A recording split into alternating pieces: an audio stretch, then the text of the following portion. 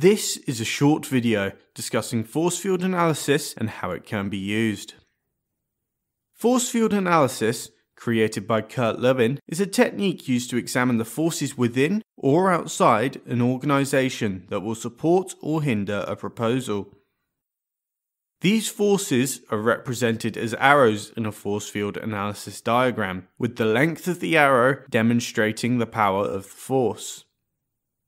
If the negative forces are collectively more powerful than the positive forces, adoption of the proposal will be very difficult.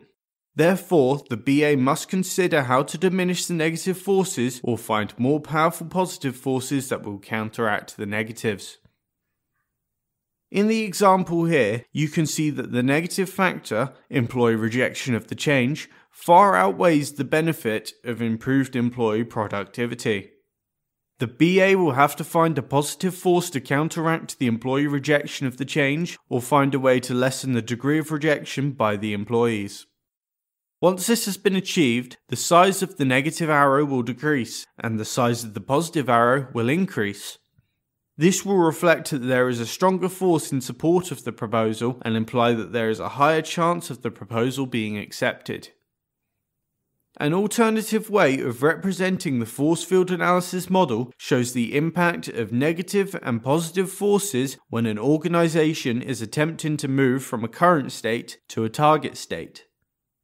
The black line in the center represents the current state, and the blue line at the top represents the desired target state.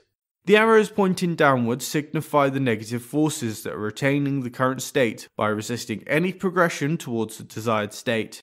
The arrows pointing upwards signify the positive forces that are driving towards the target state.